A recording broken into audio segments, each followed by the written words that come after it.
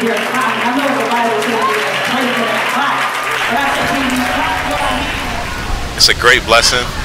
As you said before, you know, there's a great tradition of musical talents that have come before me, and so, you know, I just want to try to do my best to serve God and to, you know, hold up the tradition and keep it rich. You know, every year it's always amazing. It's always great to see how God moves because of the gift He has given me, and I try to submit myself to Him. You know, not to get big-headed or anything, but, you know, I just love it. You know, I would feel uncomfortable being anywhere else but on the Oregon During Convention. So, you know, it's just a blessing to me. You know, how do you inspire some of the other young guys that's coming up, the next generation underneath of you? It's kind of interesting that you asked me that. I was talking to a young musician that actually is growing up right here in Calvary, and I was talking to him last night and today, and I was just, you know, just trying to encourage him, you know, to kind of, you know, I guess to ignore kind of the faces of the people.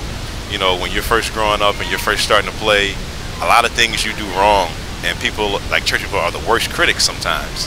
But it's only because they're used to hearing, you know, really great stuff, and so it's really a challenge, really, to make you better. So take that, you know, I encourage him and any other young musician, when you're in your church, especially when someone before you has left or made a move, and now you're kind of in that spot, to kind of take what you see and use it, you know, as ammunition or as motivation, you know, just to, you know, practice and make yourself better, you know, because over time you'll get better.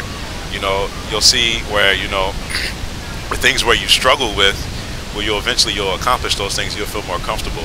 So it's just really just sticking with it, you know, being patient, you know, and, you know, just being patient and sticking with it.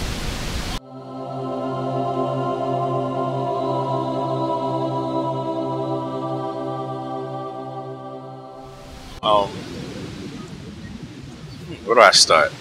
Well, at this point in time, it's a process and, you know, a slow transition. God is, you know, steady moving me and broadening my horizons as far as, you know, the things that I do in church.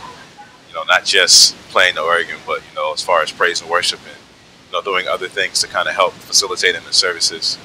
And so, you know, it's something that, you know, in my family, the Hazards, you know, Bishop Hazzard, my mother and father, you know, other family members, you know, they're all preachers, and even my younger brother. So it's something that's a part of me. For a while, I kind of neglected it or tried to put it to the side.